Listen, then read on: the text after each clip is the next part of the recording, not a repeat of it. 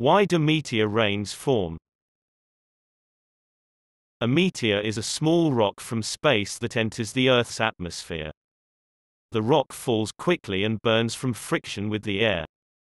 This leaves a bright path which is also known as a shooting star.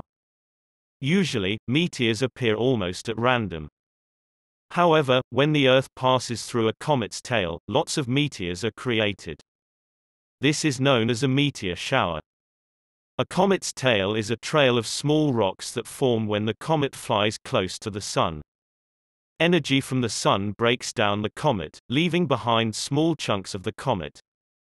Comets' tails move slowly, so the Earth passes through them at roughly the same dates each year.